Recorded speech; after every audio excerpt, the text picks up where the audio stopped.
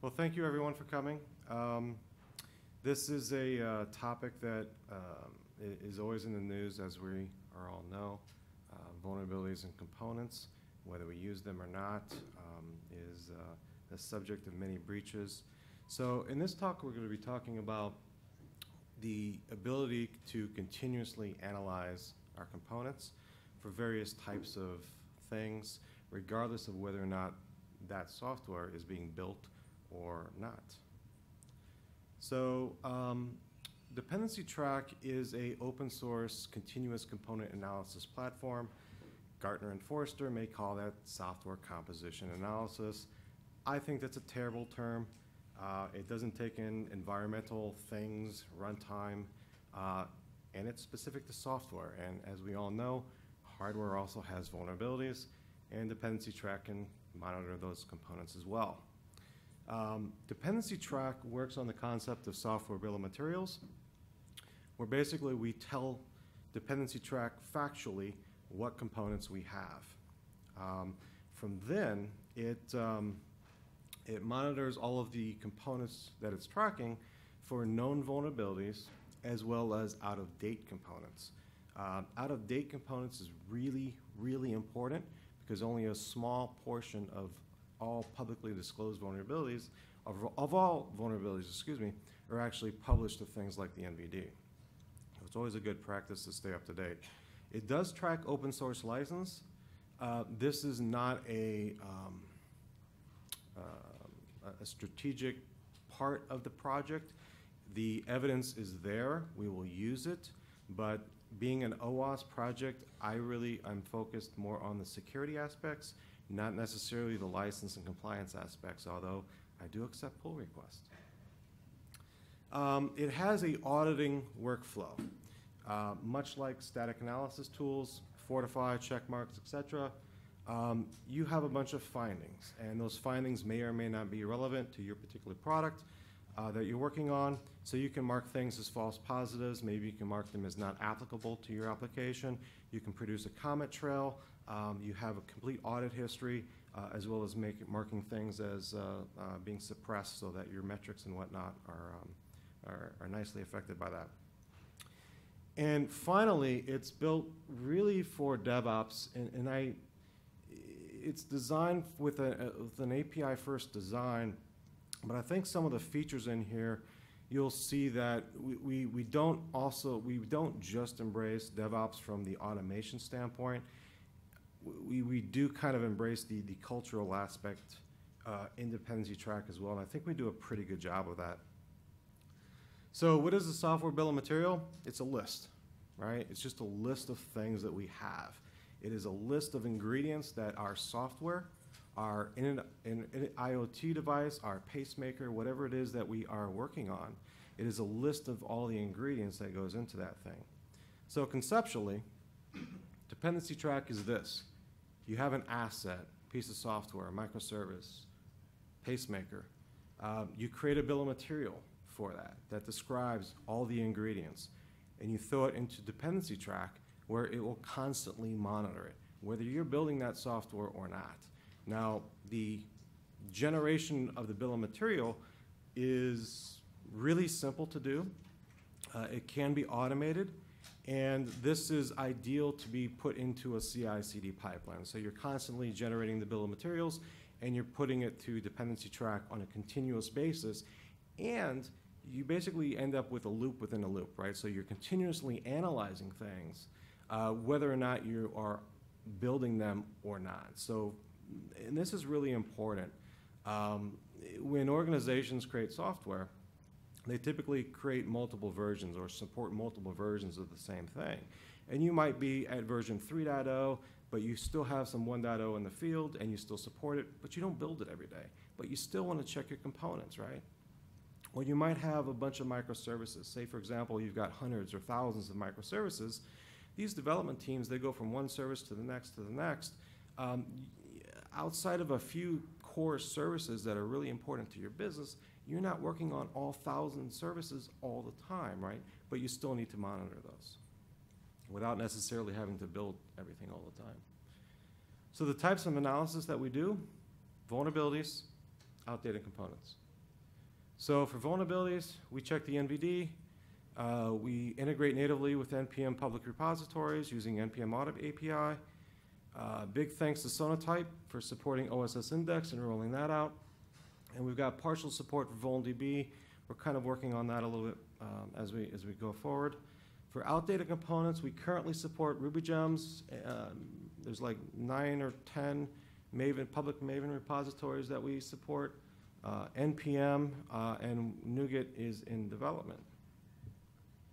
So bill of materials support, we support 2 different types of bill of materials, CycloneDX and SPDX. CycloneDX was written specifically for Dependency-Track. It is a very lightweight specification. It is designed to be essentially the minimal viable product of what a bill of materials should be with an application security focus. So it is the recommended way to do this. SPDX is also supported. SPDX is a much older bill of materials specification. It's used by Black Duck and a few others. But it has historically focused mostly on license, copyright, compliance, that type of thing. There is a new version of SPDX coming up, version 2.2, which at that point, I'll also be able to say that that's also recommended. Although not a bill of material, we also can ingest dependency check reports as well. So generating a BOM is really simple. You basically start with something that's native to your ecosystem, Maven, NPM. There's a .NET Core module. There's other things in development. The specification is really super simple to understand. You could probably create something for Ruby or Python in a few hours, actually have something of production quality within a day, maybe 2 if you're slow. But it's really, really simple to get started. This is what a bill of material actually looks like. For the sake of screen real estate, I only have 1 bill of material listed here. But as you can see, this is a type of library. It's REST easy from the JBoss project. It's got a bunch of file hashes. It has the SPDX license ID. And then it has this thing called Perl, or package URL. This thing is very, very important. It is a standardized based way to represent your components irregardless of what ecosystem that component is a part of. So instead of having Maven govs or the Ruby version of that or the NPM, you've got one representation regardless of ecosystem. I can describe Maven or NPM or Red Hat package managers, pretty much everything. But it's really important. I know CycloneDX supports it, Dependency-Track supports it, Sonatype OSS Index supports it, Red Hat is in the process of supporting it, a few other folks. But basically, it is a decentralized URI. It actually conforms to the URI specification. There are a bunch of parsers out there. I wrote the official Java version of that, and I'm also part of the group that's helping define the specification. But there's implementations for JavaScript, for Ruby. I think there's a Python. There's a .NET one out there. So definitely go check it out. So Dependency-Track, once you actually ingest your bill of material that's top left, we work with the multiple sources of vulnerability intelligence, and we also do the outdated version detection. So once you actually have the bill of material in Dependency-Track, we're going to constantly analyze that. Now, every time you upload a bill of material, we're going to analyze it. But if you don't upload a bill of material, we're still going to analyze it every 24 hours. But it doesn't do anybody any good if the information just sits there, right? So we've got notification support, so you can actually get Slack or Microsoft Teams notification. The really interesting thing, though, is to be able to automate your response. So we have webhooks, and the data that we actually provide in webhooks allow you to do some really interesting things. So for example, if you have a library and you discover that it's vulnerable, well, you can automate that response, so you can send the webhook out, and maybe it's a library and maybe it's a minor version, so you might, in that particular case, you want to automatically do a pull request to update to the latest version. Or maybe it's a framework, or it's a major version update. So in that case, you might want the business response is going to be to automatically create a JIRA ticket to go into the team's backlog to fix. So it's really up to you how you kind of use that functionality, but we provide a ton of data that you can really use via the webhooks. We do have our own Jenkins plugin now, and for ThreadFix customers, you actually get a ThreadFix remote importer from Denim Group, supported by Denim Group. We're working on other vulnerability aggregation things as well. Kenna security support is coming up, and I will be writing a Fortify SSC plugin as well, so you'll be able to get your static analysis results and your component analysis results in a single pane of glass. Questions before the demo? And please pray to the demo guides for me. Are you able to query any component with PUI? Because let's say for a vendor I use JBoss and find out which version of the JBoss is vulnerable before I even use it in my program. Right. To query using PUI or find the correct PUI of whatever. Right. So the question is, how can you use package URL or Perl to query for vulnerabilities just using that string, right? So Dependency-Track actually, and CycloneDX, really puts a big focus on package URL just because it's a standardized representation of any component. We treat package URL as kind of a router, right? So if I have a component that I know is of the NPM variety, I'm going to automatically use NPM Audit API. You don't have to know that. The system just does that for you. Whereas if I have something that has like Maven, I might choose to do OSS Index. If I don't have a package URL, I'm going to use Dependency-Check internally and do my fuzzy matching voodoo stuff against the NVD to try to pull some of that stuff back. So package URL is really, really important.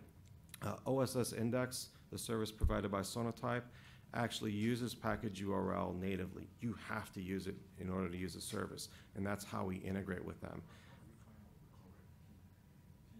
It's really simple, actually. It doesn't have to be, unlike a URL, it doesn't have to be resolvable. So essentially what you do is, in the case of Maven, for example, it's going to be PKG : Maven, and then / the group / the component name @ the version. That's it.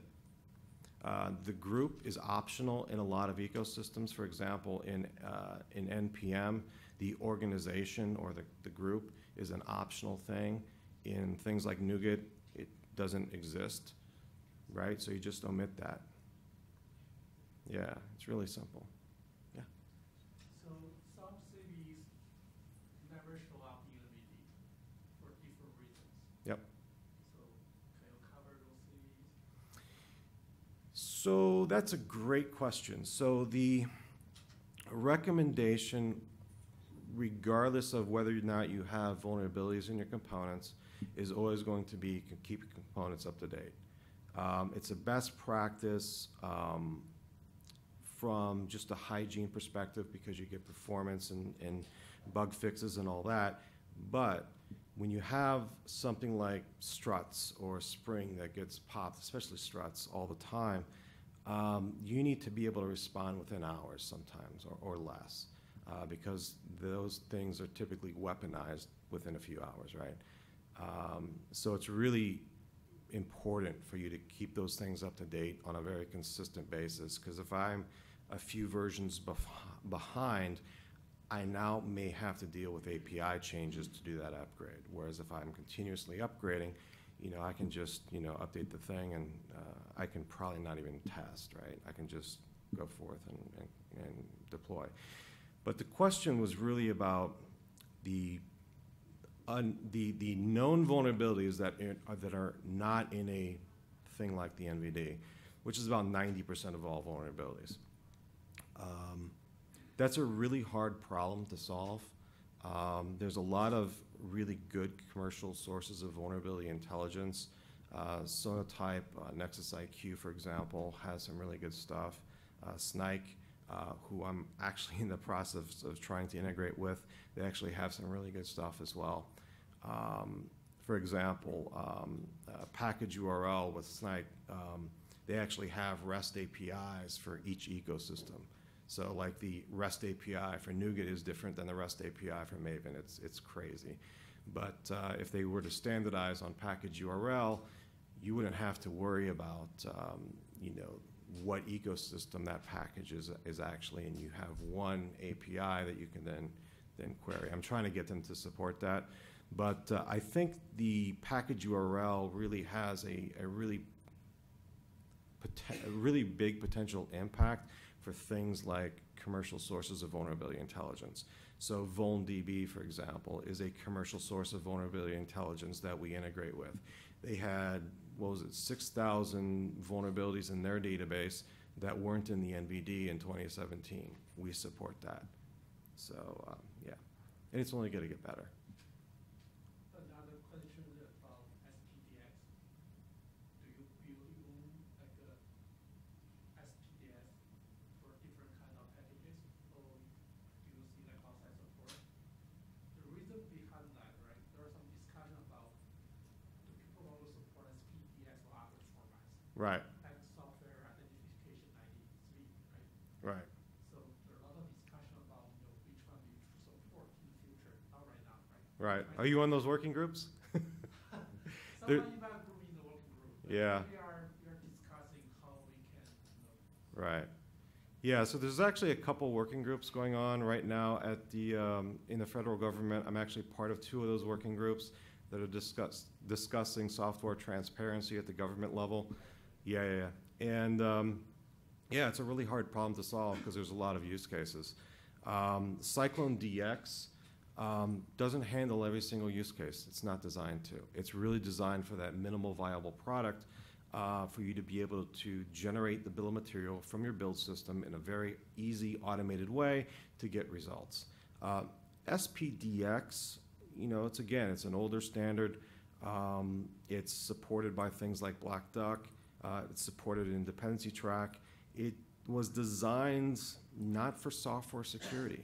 So there's the package URL and some of these other fields aren't in the specification. quite high, right? Yeah, it's but version 2.2 they're actually adding some of these things.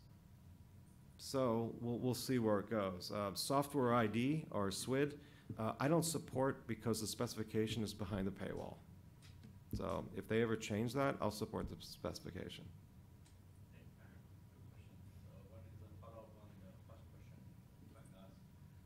Can we build our own custom database and Vulnerability database? Yeah. You can. like it supports? Yes. Yeah, so if you want to, as an organization, if you want to create your own internal private vulnerability database, you can do that today. Yes. Follow-up question. And the second question is towards the JavaScript. Mm-hmm. You mentioned that support. So how does that match to the URL, like finding the JavaScript, third-party JavaScript? Third-party JavaScript to the URL, like to package URL. Yeah, so it'll just be package, PKG. Where's that? Let's see. So it would literally be package, NPM, the optional organization. So the optional organization would be there. If you had one, / whatever the name of the component is, @version. That's really it. And there's actually a Cyclone DX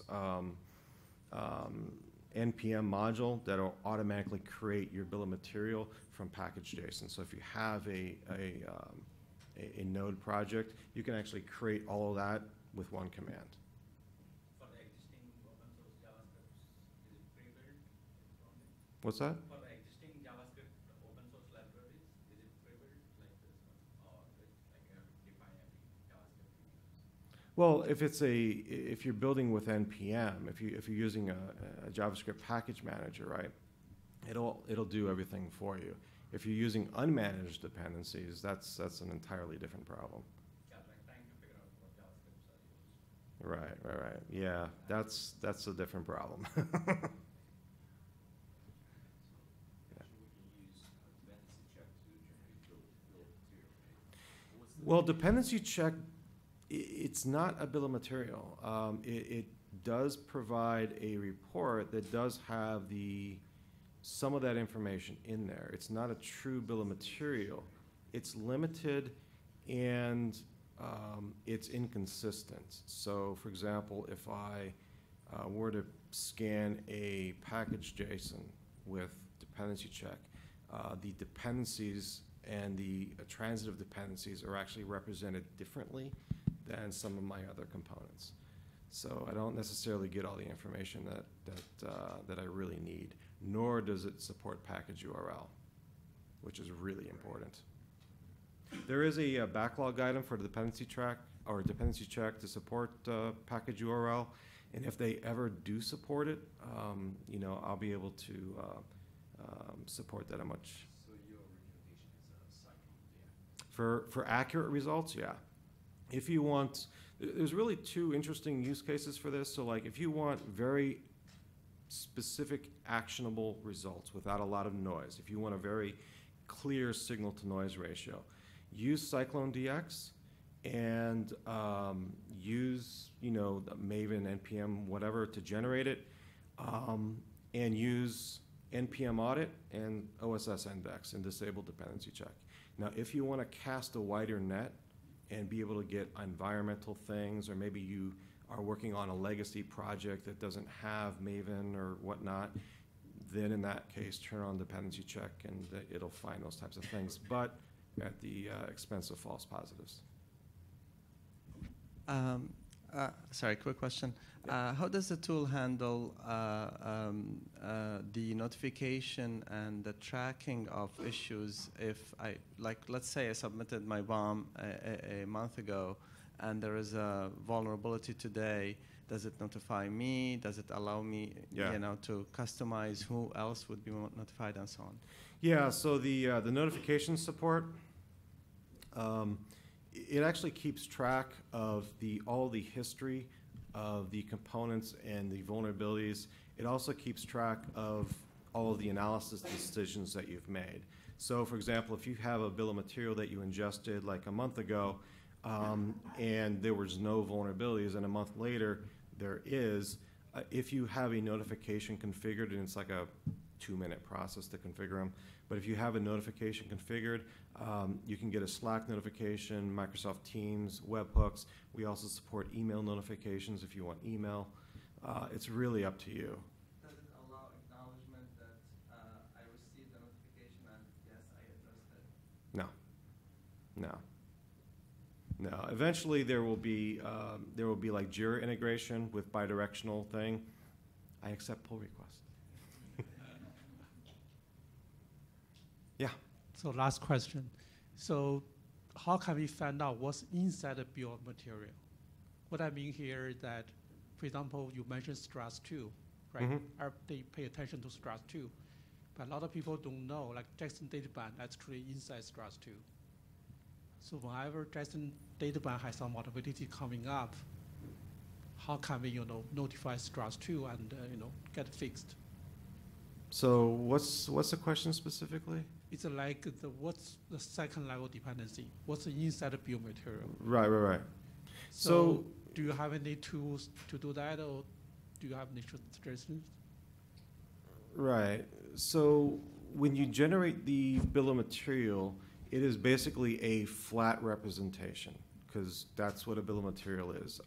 So its bill of material is not a dependency tree, first and foremost. It is just a flat representation of like first level, what yeah, included, right? But it does include all of your transitive dependencies. So when you do create the like Maven or NPM, when you do create your CycloneDX bill of material, you will get all of your transitive dependencies. But do they know, like JSON databand actually is under Struts 2? It's under Struts 2. Probably yeah, transitive, yeah. Yes. Yes, they will. You do have the relationship between these two? Yes. Okay. Yes. Yeah, it's in there. All right, let's, how much, we've got 5 minutes? Yeah, 7. 7 minutes? Okay.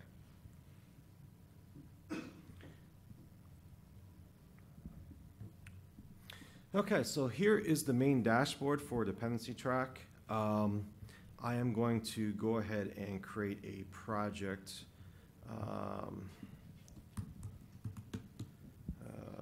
Let's do WebGoat. And this is version 8.0 of WebGoat, I think.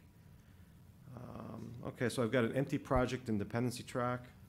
I've got a Jenkins installation over here, and I've got a job. Let me just show you the configuration of the job here.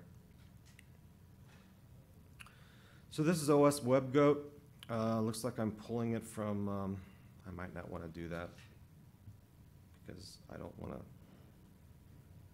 rely on the internet right now.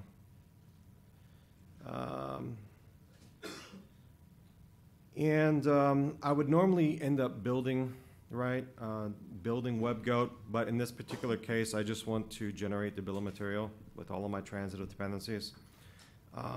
So this is what this does. So it just calls out to the Maven plugin directly. Ideally, this would be in your Maven profile or part of your build step. The next thing I want to do is I want to publish my results then to Dependency-Track. It's automatically going to populate my full list of projects. I only have one to find there. And I know that the bill of material will be in my Maven target directory, and it will be called bomb.xml. So let's save that and run it and pray to the demo guys that it works. Okay, so right now it's making an aggregate of all the components that are in there.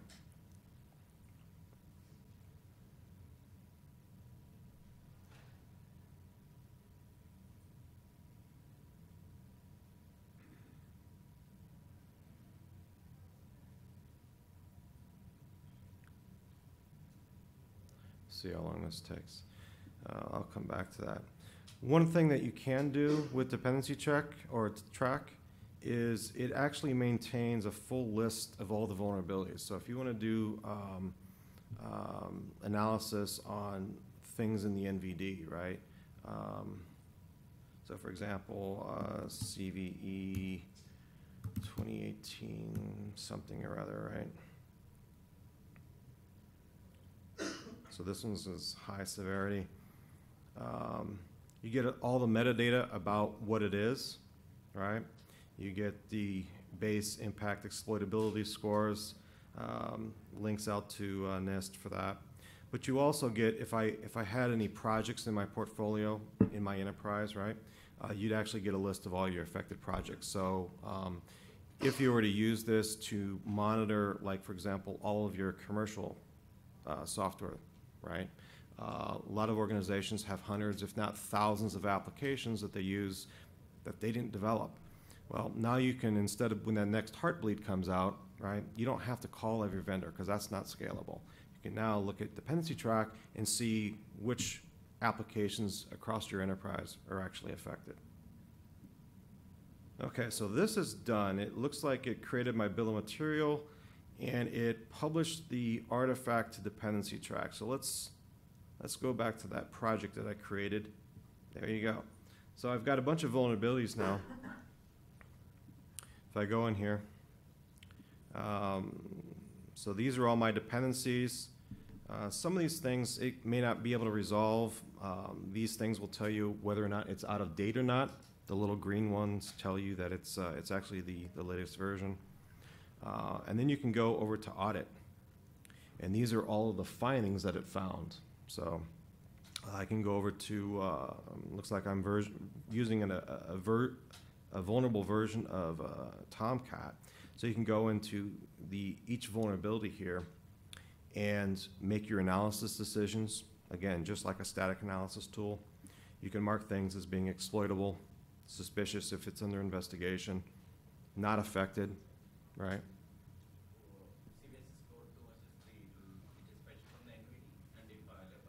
Yeah. And if not, you're not populating. Correct. So it really depends on the source of vulnerability intelligence, like OSS Index, provides a lot of that. The NVD obviously does. Node Security Platform used to, NPM no longer does. So with NPM, for example, you don't get some of the CVSS scores, nor do you get the vectors. So those pretty little graphs and stuff you no longer get with NPM. There is a CWE. Do you have any connection between CWE and the CVE? What's that? If the vulnerability is defined as a CWE and not as a there is no explicit CVE, do you have any mapping or supporting those? Well, you're always going to, if it's a publicly disclosed vulnerability, you're always going to have a CVE or some kind of unique identifier. Sonatype, for example, has, they actually use UUIDs. NPM is just, 1 through whatever. The NVD uses CVE dash something or other. So depending on your source of vulnerability and intelligence, you're always going to have a unique identifier. Yeah. So how do you track the versions? The version is a vulnerable version. How do you do that? The vulnerable versions, we don't track. That's almost impossible to track without human intervention. Yeah, that's how. Because CPEs are completely unreliable, and the NIST is trying to get rid of them, right? Yeah, we have the same conclusion. Right, exactly. CPEs have long outlived their usefulness. They were good for a time, but it really depends on your source of vulnerability intelligence. Like if you use NPM, right? If you've got a node project, it'll actually tell you in the vulnerability information what things you should actually update to. If you're using Sonatype OSS Index, they don't provide that information to non-paying customers, right? So I believe this question was like in NVD there is also CWE to CVE mapping, right? So, Right. Yeah, so you can actually go to, like, if you go to the CVE, right, it'll actually tell you what CWE it has. Yeah, so we have that. But there Yeah. are cases where CWE is there but not CVE. Well, they're always going to be a unique identifier, regardless of the source of vulnerability intelligence. Always. So if you generate bomb for every build, right? Mhm. And you upload it to the Dependency-Track, Right. then that new bomb will override the previous version. Yeah, it works similar to static analysis. So the question was, what happens when you constantly upload bombs to the Dependency-Track, right? It works very much like static analysis, where you're analyzing a bunch of code and you upload, your code for analysis. When you do that, it's basically it's basically the equivalent of stating these are everything that I am have as components. It is not an additive process. When you update your bill of material, right, if you're no longer using something, it'll drop off. If you are using something new, it will be added. And for the things that remain the same, it will maintain that history across, forever, as well as your full audit trail. What are the languages that sorry, I missed it. It's language agnostic. Yeah, so we don't care what language that you're using. It doesn't really matter. What matters more in that regard is really the source of vulnerability intelligence. What can they do?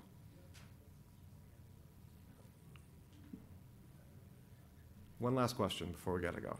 How do you show, if you have multiple sources of vulnerability intelligence, does it just list them separately or is there any correlation? Correct. That's a great question. Right now, it lists them separately. In the future, it will try to correlate them. Thank you, everyone.